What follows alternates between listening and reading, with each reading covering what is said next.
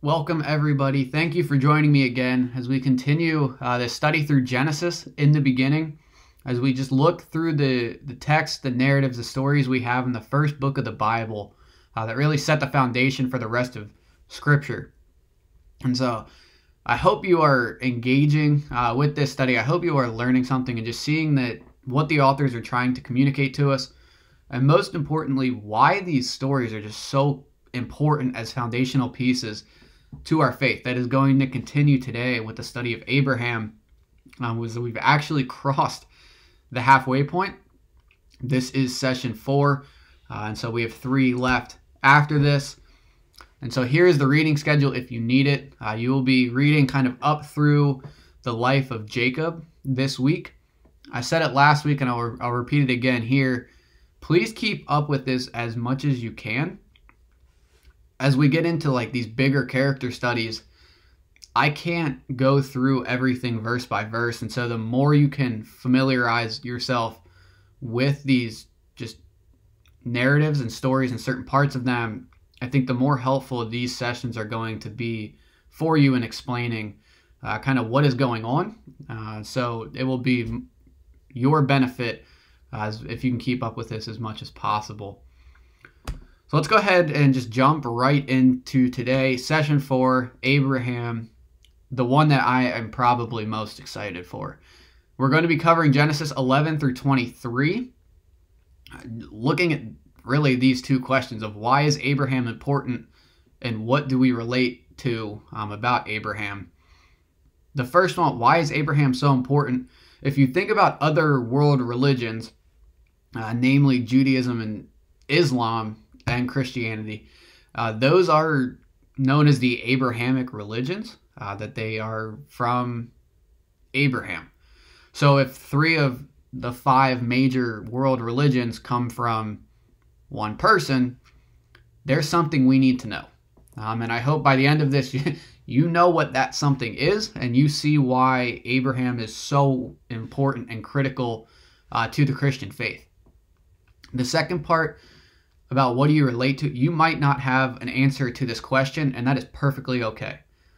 If you are not super familiar with some of these passages, I think we lose sight of this question, that Abraham is absolutely a giant hero of faith, but he's also human. There are mistakes.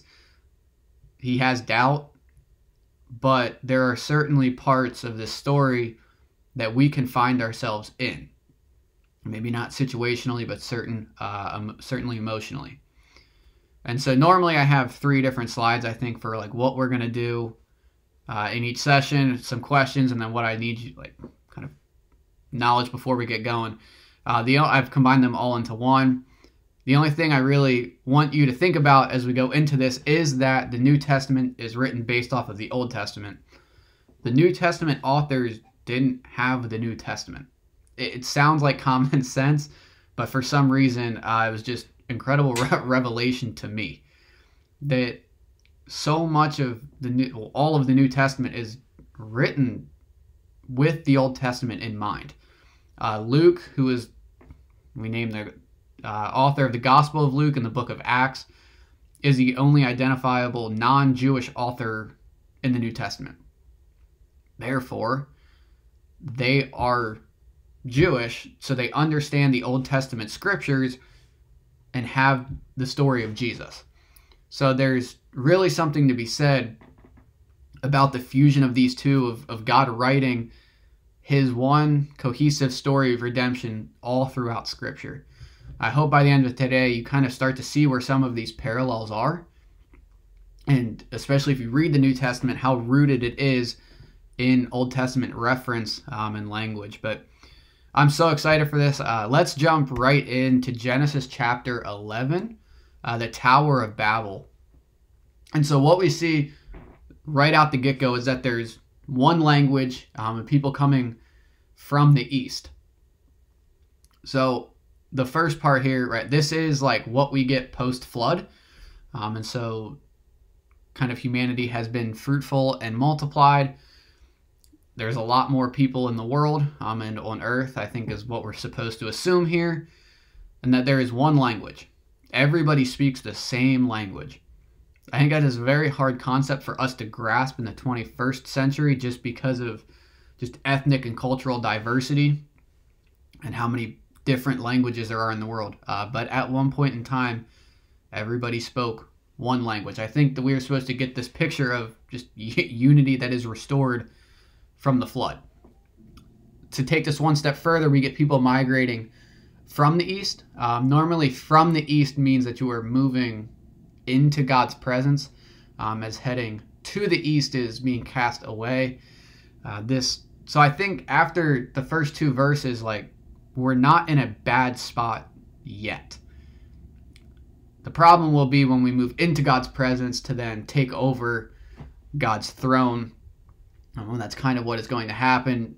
In verse 4, the people who came from the east say, "Come, let us build ourselves a city and a tower with its top in the heavens, and let us make a name for ourselves, lest we be dispersed over the face of the whole earth." If you had the chance to watch the Cain and Abel kind of bonus video I threw out there, Cain goes and builds a city, and we get this first idea of like what can happen when cities are built, and the sinful just nature that can come from that many broken, sinful humans being together in one population. There's kind of many different parts in this sentence. The first is there was this like ancient idea that gods made cities, not men, which I think is kind of this idea that it was the gods who would raise up and take a land area and cultivate creation in that land area. And so men were not to build really cities, was not the thought.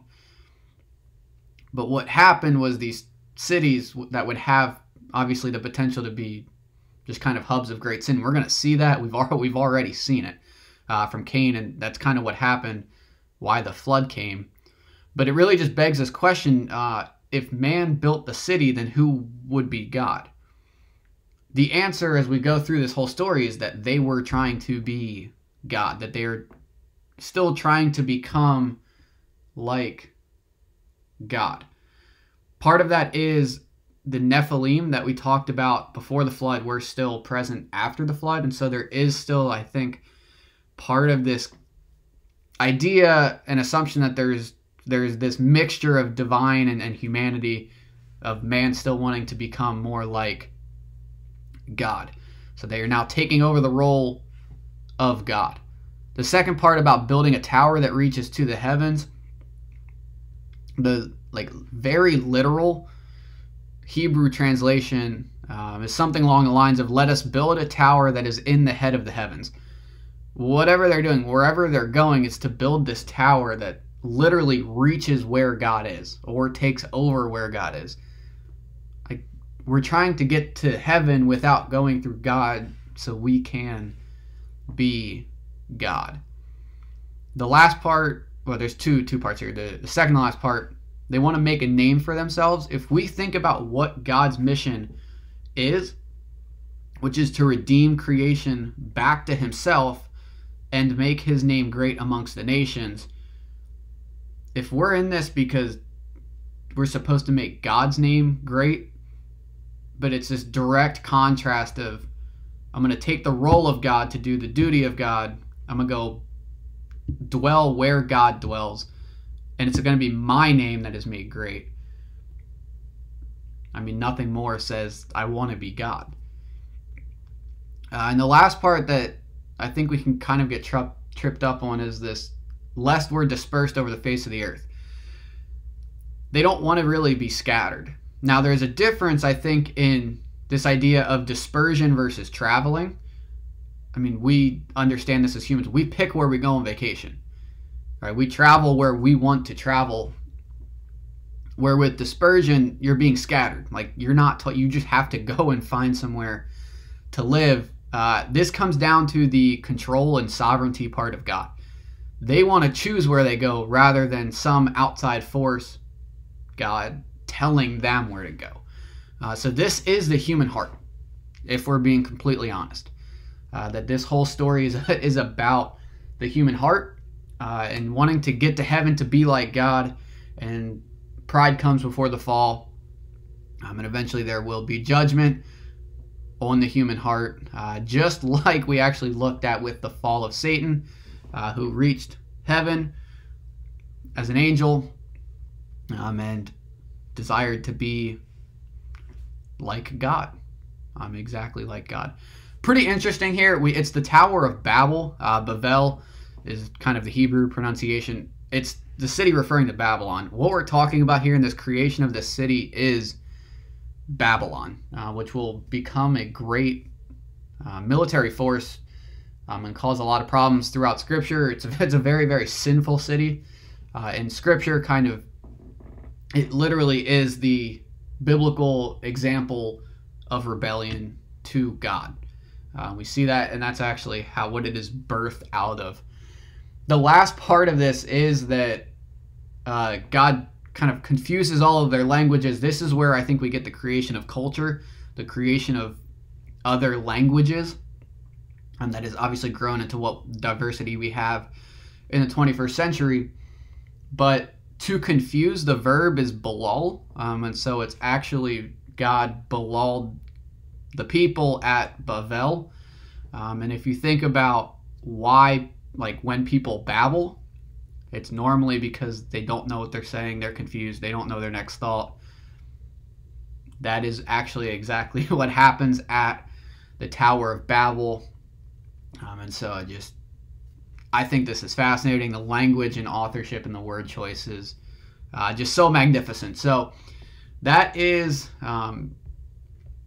Genesis chapter 11 for the most part. So let's go ahead and jump into Genesis 12, dealing with the call of Abram. Another very simple but yet extremely crazy thing to think about that I never really thought about was that Genesis 12 comes after Genesis 11. So the sinful nature of humanity is what will lead into God calling Abraham in a way. That there is always a godly response of him making the first step to go redeem his people, and that's going to come through Abraham. I'm going to read the first 3 verses here because they're just so vitally important of chapter 12.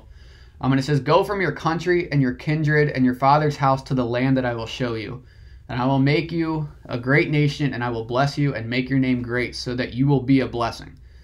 I will bless those who bless you, and him who dishonors you I will curse, and in you all the families of the earth shall be blessed."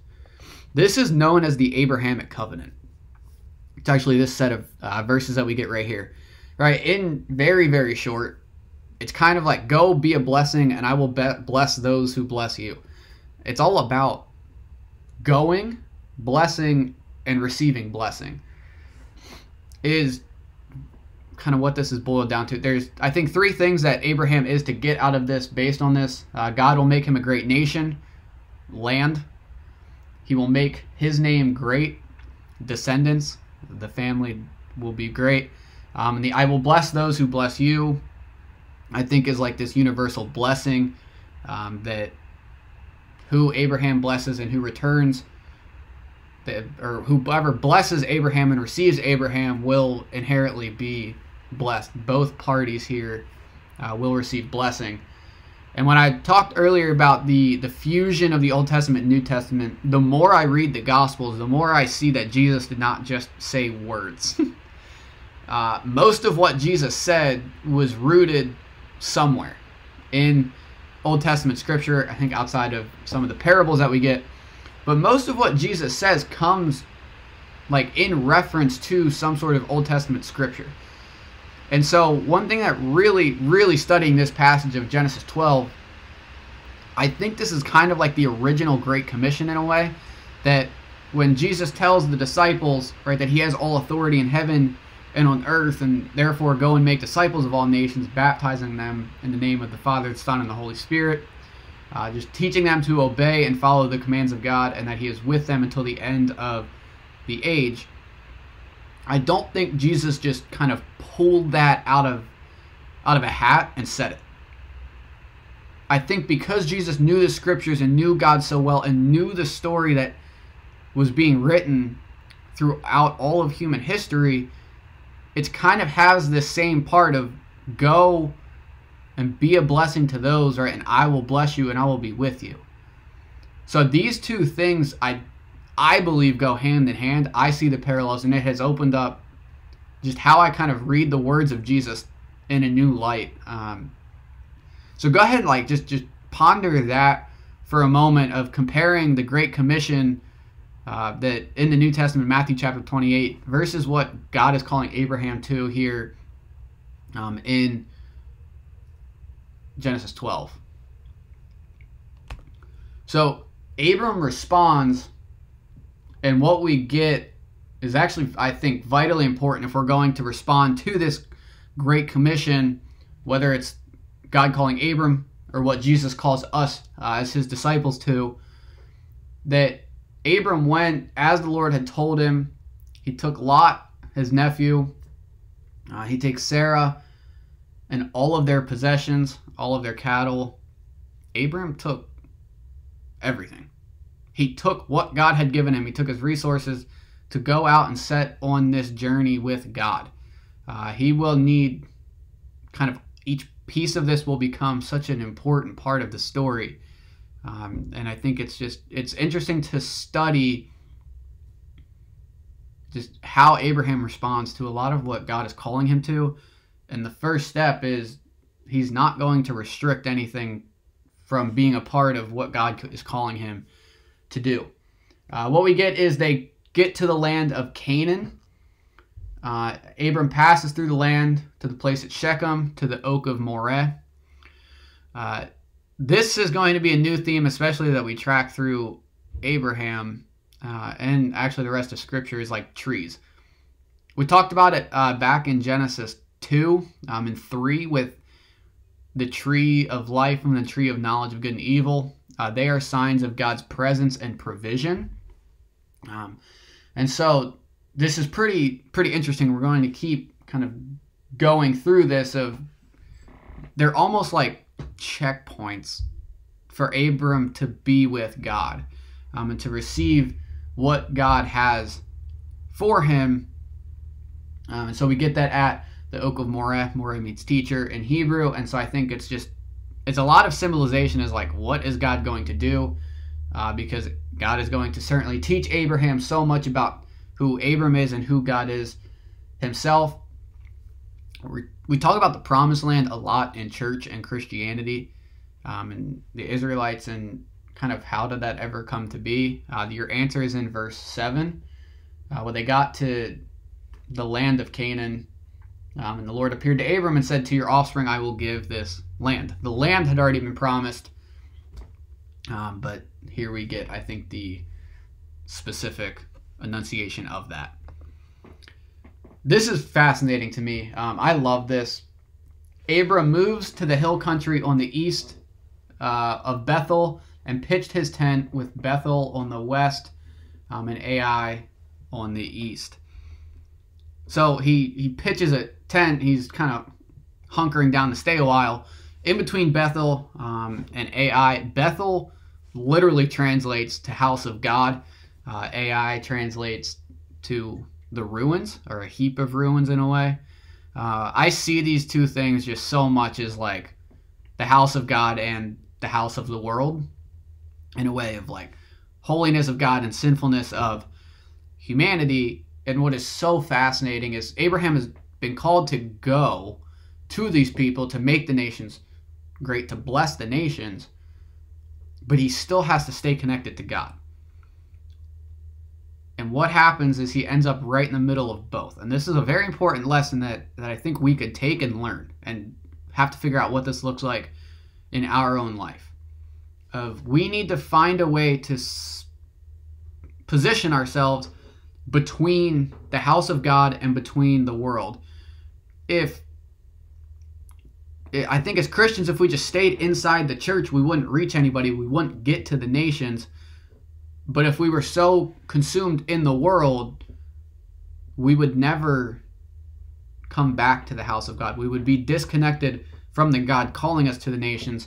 And we're actually going to see the problems of this with Lot. Abraham's nephew. I don't think I had you read these stories, 13, 14, and then chapter 19 online. I'm going to cover them briefly just so you kind of know what's there, and it helps really tell this whole story. Lot ends up settling in Sodom. Sodom and Gomorrah are like the sinful of the sinful list cities, if that's even a word, but I think you get the picture in the Bible. So what was the heap of ruins is where Lot's kind of bunkering down. To just tell you the story in as few details kind of in summarization as possible, Abram settles at the oak of Mamre, another tree of blessing. And here God tells him, I will make your offspring as the dust of the earth, so that if one can count the dust of the earth, your offspring can also be counted. His descendants are going to be as numerous as the dust of the earth. That's a fantastic prayer and promise that we get from God to hold on to. And what happens next is that Lot is actually taken in a war. Someone escapes. A Hebrew escapes. Comes to find Abram, who was the Hebrew, living by the oaks of Mamre. Abraham basically gets an army, goes and rescues his nephew, Lot. What we get next is Abram is blessed by Melchizedek. Melchizedek is the king of righteousness. In Hebrew, Melech means king. Tzedek means righteousness. So Melchizedek is the king of righteousness, and he blesses Abraham.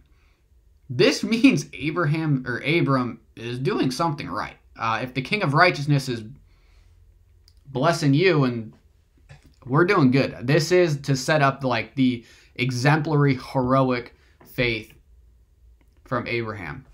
This is perfect. Abram is doing great.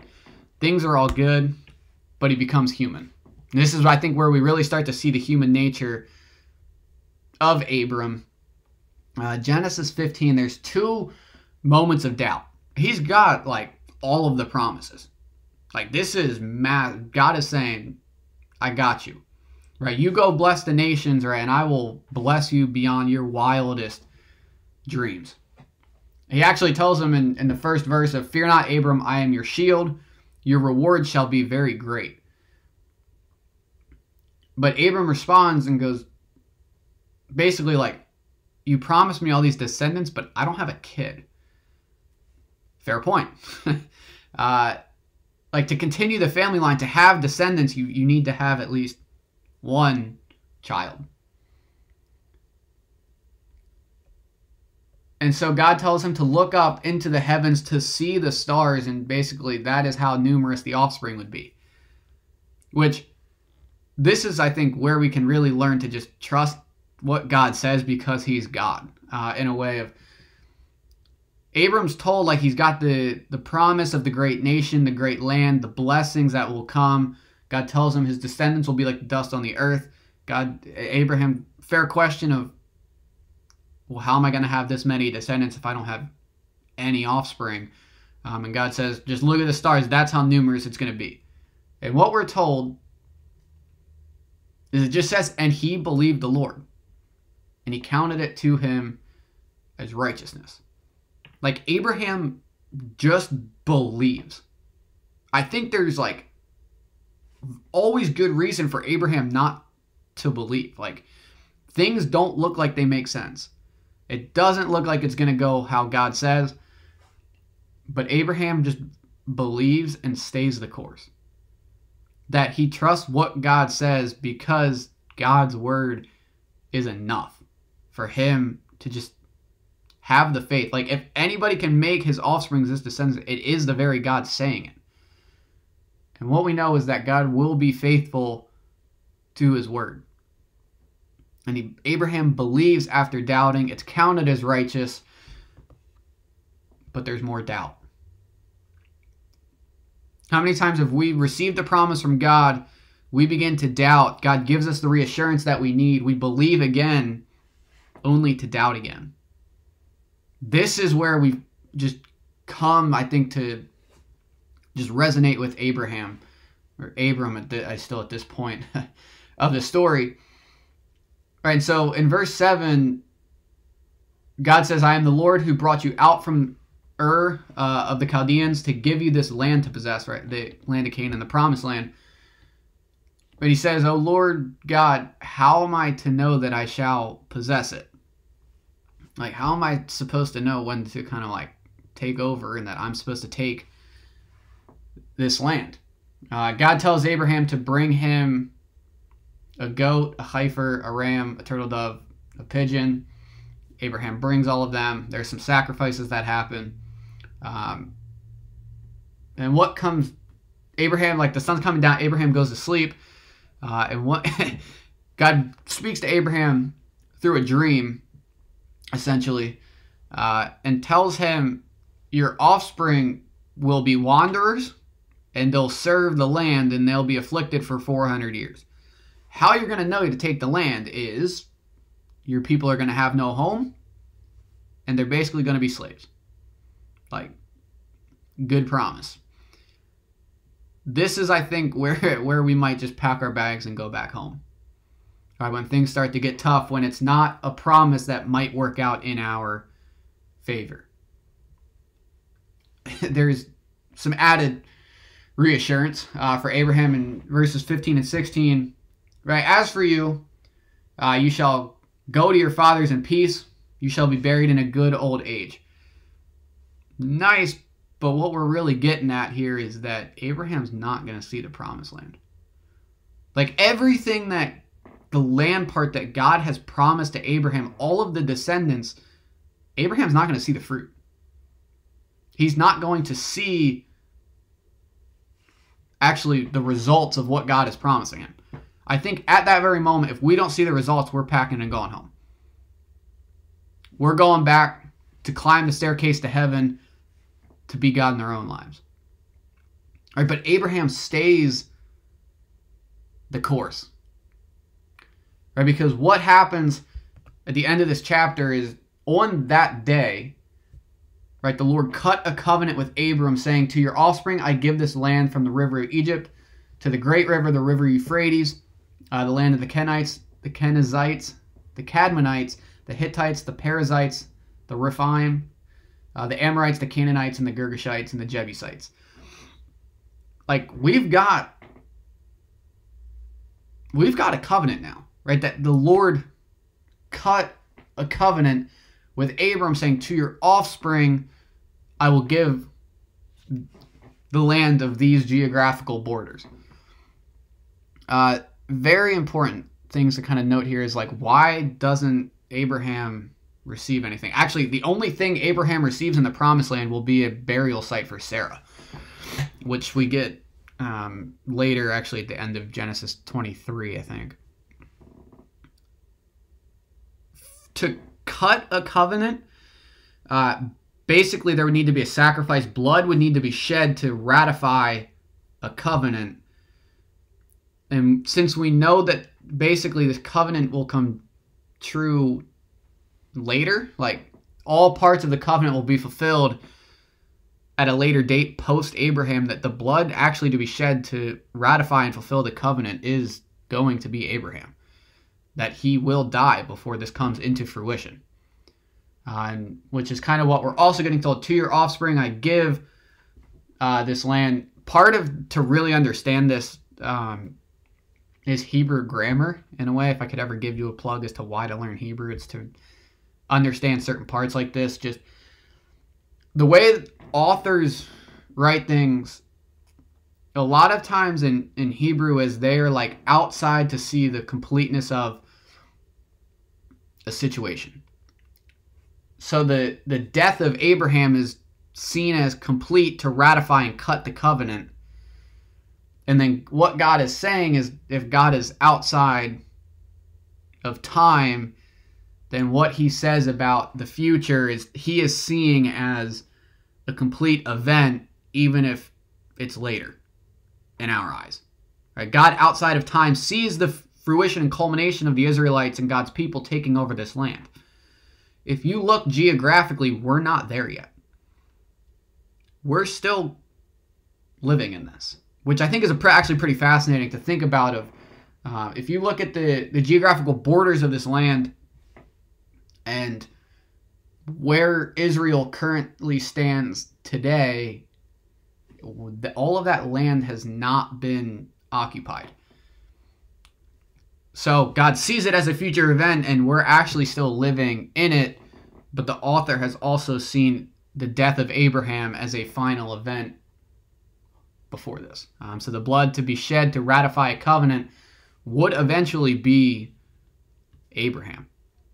And like I said, if that was it, if God's promising you all of this and it's actually going to require you to die and you'll never see the fruit of it, how faithful will you be? It's very easy to doubt, to go home and call it quits, right? But what we see is when Abraham keeps going, like, we're here in faith because Abraham kept going. Because it was actually just not about Abraham. It was about the faithfulness to God and the furthering of faith that Abraham keeps going, and that we sit here and I can actually just record this video to tell you about Abraham. It's fascinating. And we have to just understand the level and the depth of faith that it took. But there's humanness, there's brokenness, and that's what we get with Genesis 16, Sarah, and Hagar the servant. What we're told is that Sarai was barren. She could not have children. But she had a servant, Hagar, who she eventually tells Abraham, like, take my servant or slave, it's the same word, and just obtain a child through her. These midwives, these servants were, in all honesty, not treated very well. And so I think we kind of see that of just like Sarah throwing her maidservant at her husband, like, just have a child. Like, there is a level of maltreatment and abuse that comes just to maidservants, to slaves, all throughout just the Hebrew Bible. And what happens is this is exactly what happens as Hagar conceives, and she looks on to Sarai with contempt. Another way to kind of translate this is like insignificance, which I think is just absolutely fascinating. Of when Eve was the mother of all the living, meaning like her primary role was going to be to multiply, to bear children, because that is something only women can do. And so if Sarai can't bear children, what is her purpose? And that is how Hagar looks upon Sarai, as like she's now insignificant. And I have Genesis 3 there because if we look at the condemnation and the consequences on Eve, part of it is this pain in childbearing. And I talked about it then, and I'll bring it back up because I think it's going to make more sense now, is God was not talking solely about the pain of delivering a child. It was the environment in which children are going to be born. This child, who will be named Ishmael, we'll get to that, was born in contempt, right? It was born out of a barren wife. Like, these are painful situations that children are being born in, but we're told that's how it's going to be, right? That was the consequence of sin. It breaks all of these relationships. And what happens is Sarah actually deals so harshly with Hagar, Hagar flees. He runs away.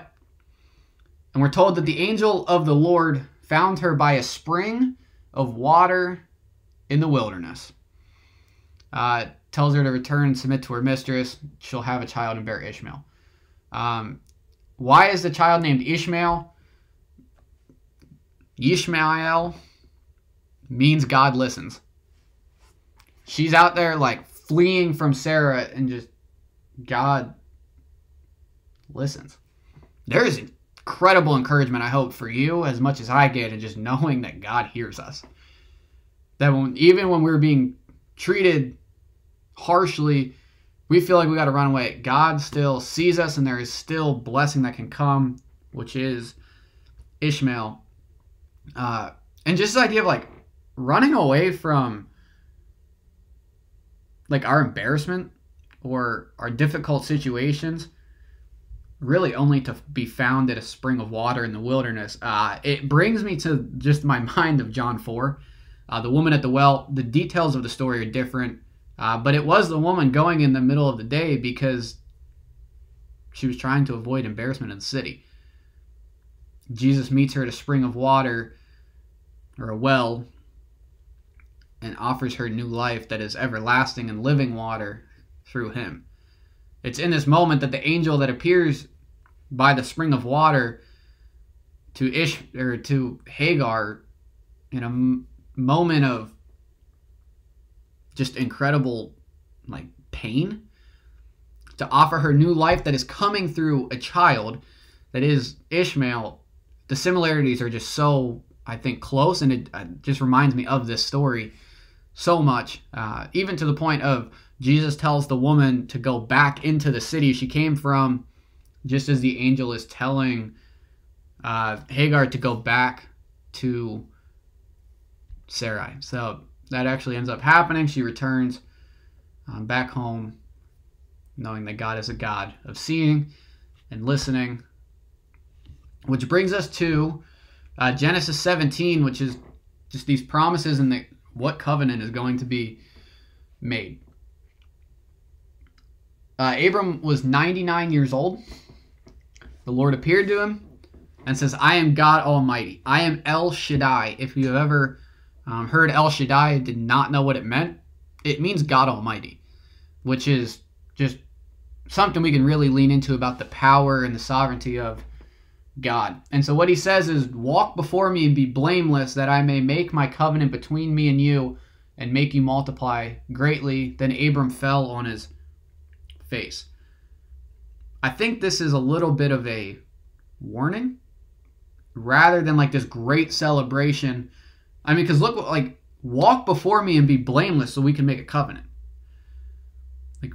We have to walk before God and be blameless. Those are two things that we really struggle with.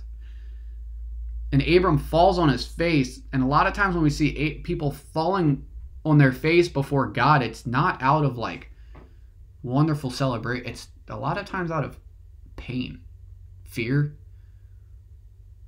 This is a warning, and we're going to see kind of what's happening through this as to this is severity of faith. We've got to lean into this as this is serious, and what God's calling us to is we've got to pay attention.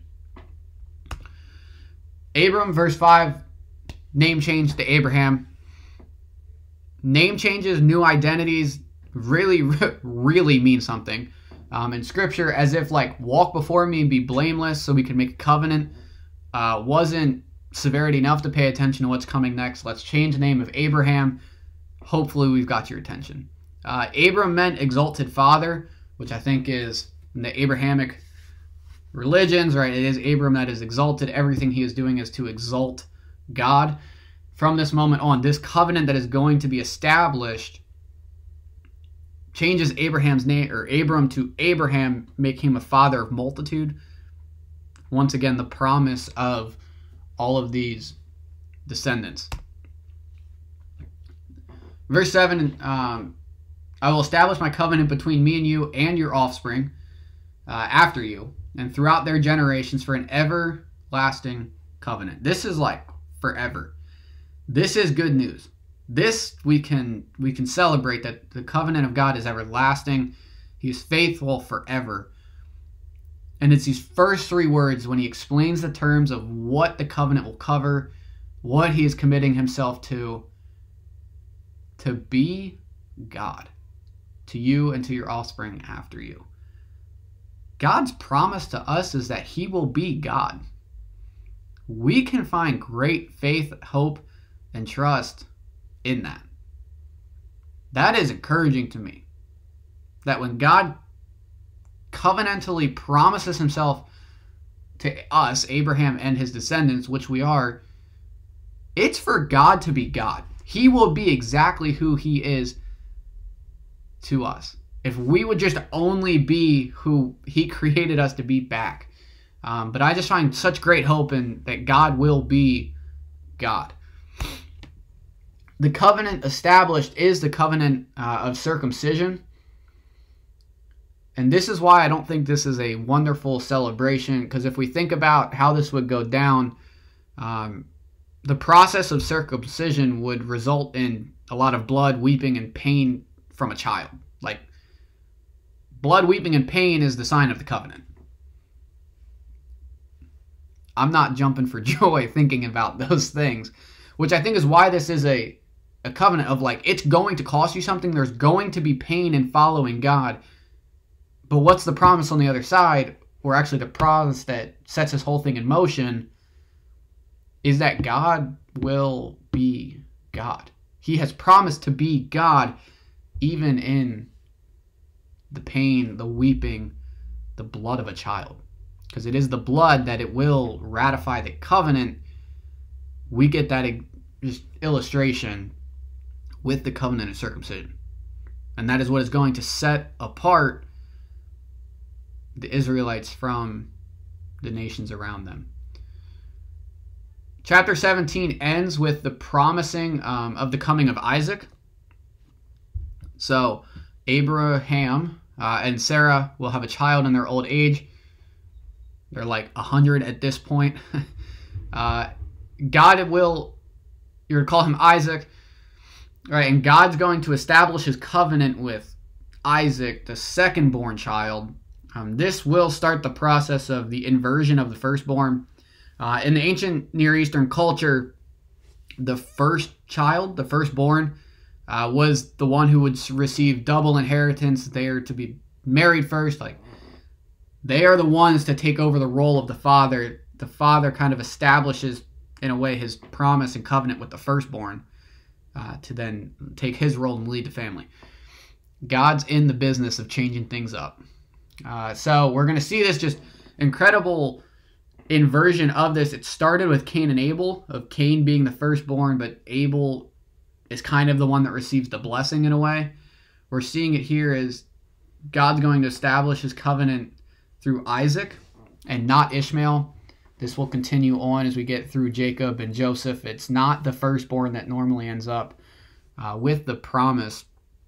And so just that is the beginning part of this. So let's go ahead and move on to Genesis chapter 18. We're back at the oaks of Mamre. And now there are three men standing in front of Abraham. They ask, hey, where's Sarah? Basically to deliver this message to her of, hey, in a year from now, you're going to have a child. Remember, she's 100. Sarah laughs. And God says, why did Sarah laugh and say, shall I indeed bear a child now that I'm old? Is anything too hard for the Lord? These are dagger questions that I hope convict you in the same way that it really stirs some thought in my head of, is anything too hard for the Lord? We disqualify ourselves because we're inadequate. We're way past our prime. But it's in these moments of like the greatest miracle that God can give them, which is a child. God's going to continue his promise day by day, even in the most unlikely circumstances. Hold on to the fact that Sarah laughed. It will make a lot more sense in a little bit. But just this question of, is anything too hard for the Lord? I unfortunately answer this question yes, a lot. But it's really something to think about because remember, God has promised himself to be God. But what this conversation is about, it kind of takes a shift as they look down towards Sodom. I hope you recall that Lot is in Sodom. One thing that blows my mind and really challenges me in Scripture is how leaders pray for their followers, or how they pray for the lost. We pray for people, but oftentimes we pray for them to God to directly go to them, leaving ourselves out of it. Like we're just a middle, like a third kind of part of the triangle that's like way over here. Like we'll pray, but like we want God to go just take care of that. Like, hear our prayers and leave us out of it. Specifically, Abraham and Moses, like, just how often they intercede for the people, like the lost. Moses intercedes for the Israelites like many a times before God's about to just destroy him in a lot of different ways. This blows my mind of like, what would happen if we actually just interceded and went to war for people in the presence of God? Rather than just like offering prayers from the sidelines, like what if we got down and just interceded on behalf of the lost people around us? Like, what would happen? We get a picture of it here. But how do we intercede? Abraham shows us, right? It tells us that give me one moment to find here. Here we go. It's in verse 22. Abraham stood before the Lord. Then Abraham drew near. We intercede for the people by standing before God and drawing near to him. And then there's this beautiful part of like remember, this is the pending destruction of Sodom and Gomorrah. And Abraham goes, suppose there are 50 righteous people within the city. Will you then sweep away the place and not spare it for the 50 righteous who are in it? Basically, God ends up saying, if I find Sodom 50 righteous people, I'll spare the whole place. What about 45? What about 40? What about 20? What about 10 righteous people? Each time God says, yes, yes, yes, yes, yes, there won't be 10 righteous people in Sodom and Gomorrah. There's not 10 righteous people in our own generation in this world. There has only in the course of human history been one righteous person, and God has spared all of eternity because of that one righteous person, who is Jesus. If God can find righteousness in one person, he will spare the earth and creation and humanity of its looming destruction. That one person being Jesus, who intercedes literally on our behalf because of his righteousness. This picture that we get, knowing what we know post-resurrection in the 21st century, is so encouraging to my faith. And I just love the authorship of the Bible, and just the New Testament understands this and it writes based on this. I hope you're seeing that. I hope you're able to connect these dots, because Abraham intercedes. Why? Because he's still positioned between, right, the ruins and the house of God, unlike Lot.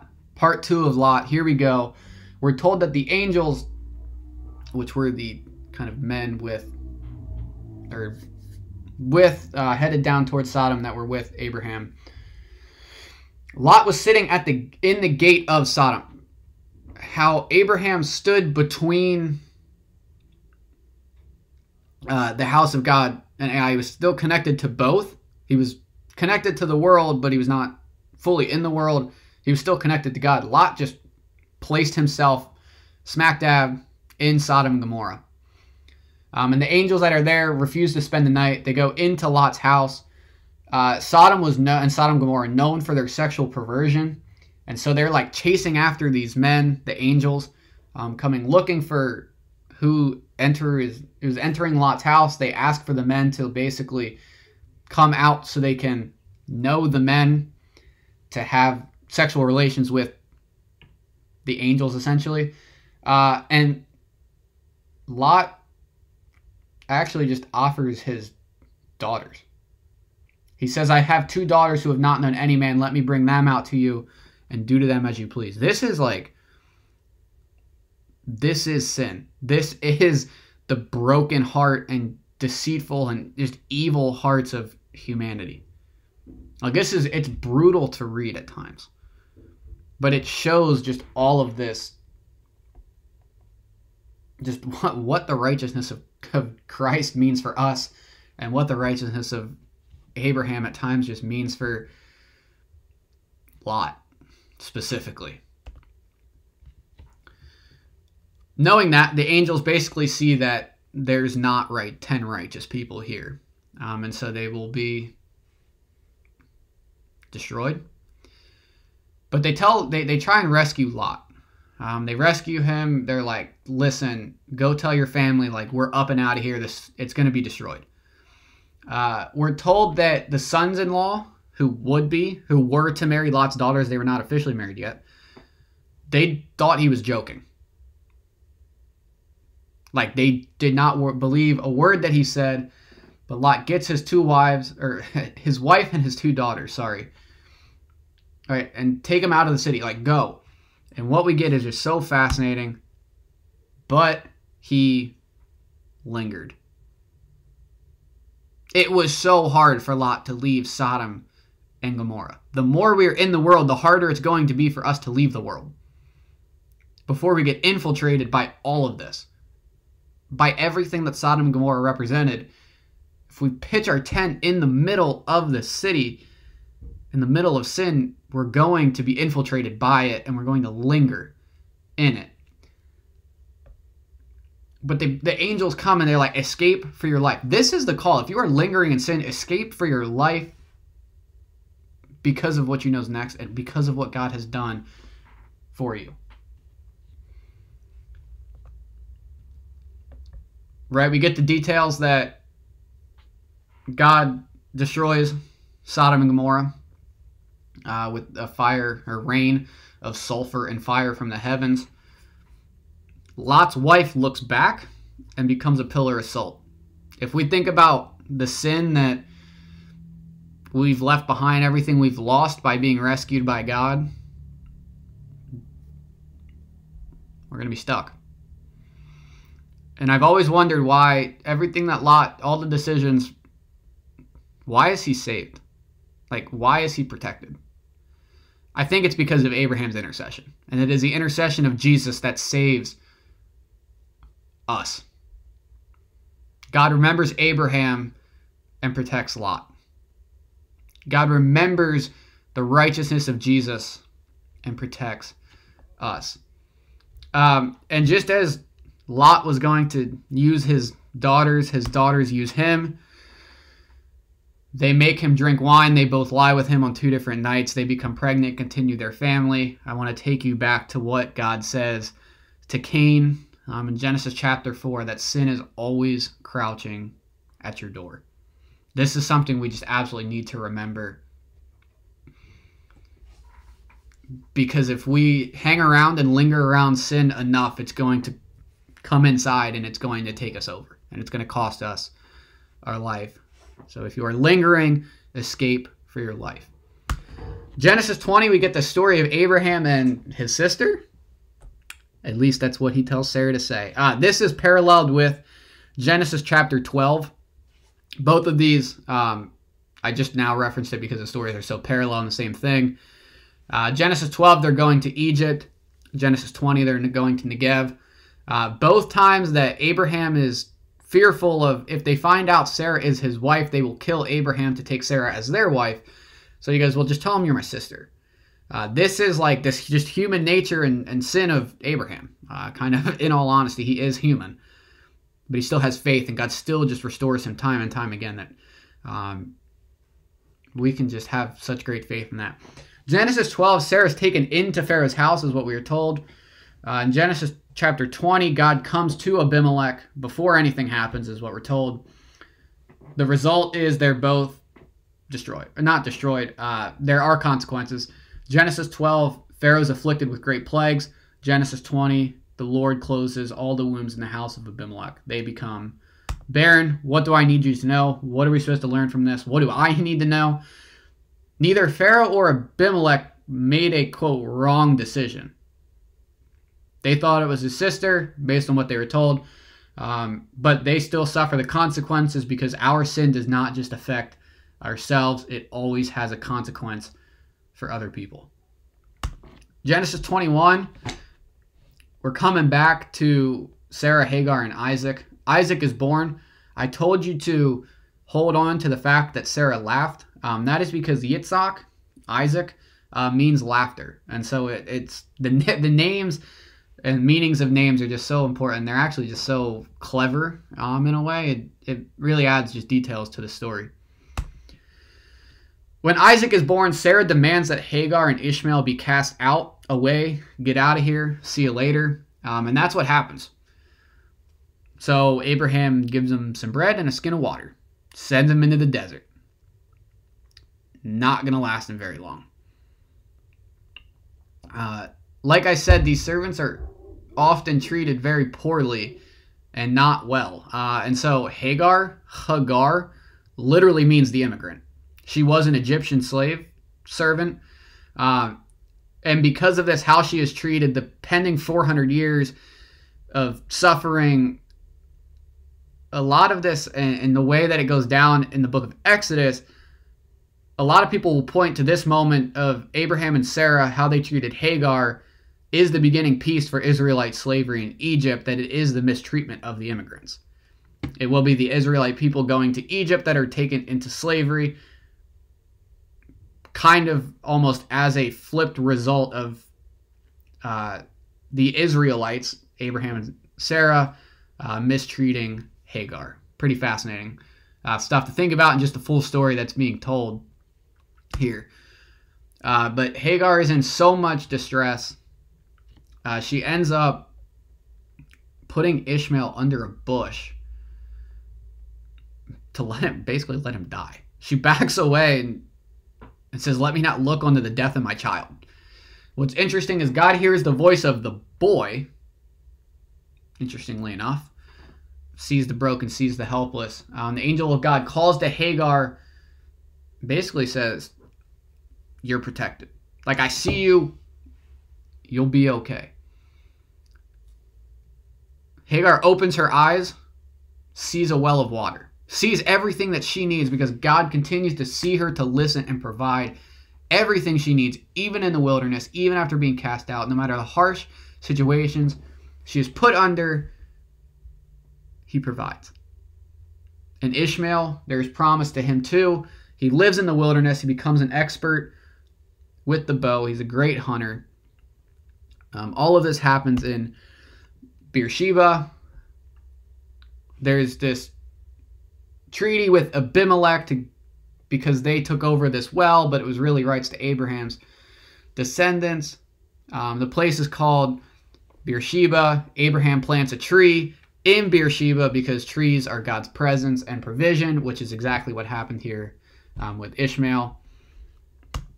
Genesis 22, this is this part of the story I think we're all probably more familiar with, which is the sacrifice of Isaac. God tested Abraham. Right? The trees, the blessings, the son is going to become the test. So he tells him to take your only son, whom you love, go to the land of Moriah, offer him as a burnt offering on top of one of the mountains. This is what happens. All right, they saddle up a donkey, they go. There's a group of them, and Abraham eventually, they stop, says to the young men, "Stay here with the donkey. I and the boy will go over there and worship." This is the first time we get the word worship in Scripture, and it has to deal with sacrifice. That's what worship is. Worship is surrender. It is sacrificing ourselves in our current moments to God. As they're walking, Isaac asks, "Where is the lamb?" For a burnt offering. Good point. Abraham, just in such heroic faith, goes, "God will provide for himself the lamb." Like, the level of faith in this moment is just so amazing. It's all about surrender. It's all about sacrifice, because yes, God is calling him to sacrifice his one and only son at this point. Ishmael's been sent away. Everything that God has promised to Abraham hinders upon Isaac. But it's about obedience rather than receiving the fulfillment of promises. Abraham goes as far to even tie up Isaac and grab the knife. We miss this point, I think, a lot. It's like there's the faith of God will provide, God will provide, God will provide. Until we get at the top of the mountain, it's like, it's time to go through with this. It's time to go all in, to jump 2 feet in. That's what Abraham does. In faith, ties up Isaac, grabs the knife, is ready to do everything that God told him to do, God provides a ram in the thicket. God provides the ram for himself. They sacrificed the ram, and Abraham names the mountain, right? The Lord will provide, as it is said to this day, on the mount of the Lord it shall be provided. This is great. There's a lot to learn from this. But here is everything that you need to know about Jesus. It is pretty parallel to this idea. Right? Abraham, they rode to the mountain on a donkey.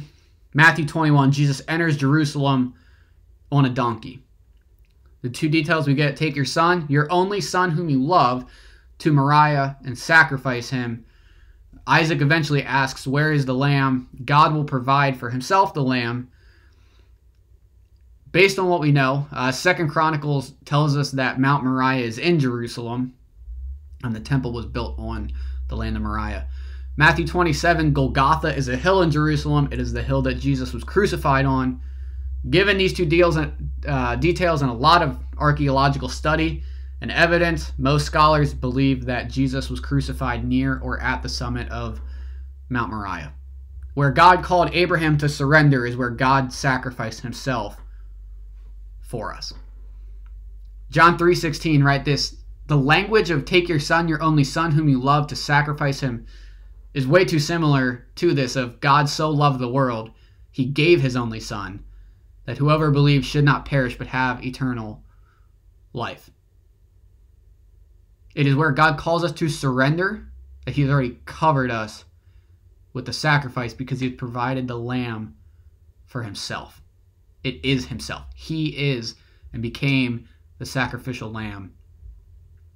He provided the substitute ram in the thickets, thorns and brush and stuff like that. Matthew 27, Jesus was given a crown of thorns.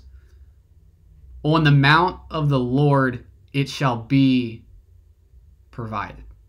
It was on the cross, it was on the hill, it was on the mountain of Golgotha that Jesus was provided for you, that whoever believes in him shall not perish but have eternal life, because God has promised himself to us to be God. He's El Shaddai. That is what we praise him for. I thank you for joining me in this study. May the Lord bless you and keep you. Make his face shine upon you as we just continue to get to know God better as he reveals himself to us through the words of his scripture. God bless you all, and I hope to see you next week.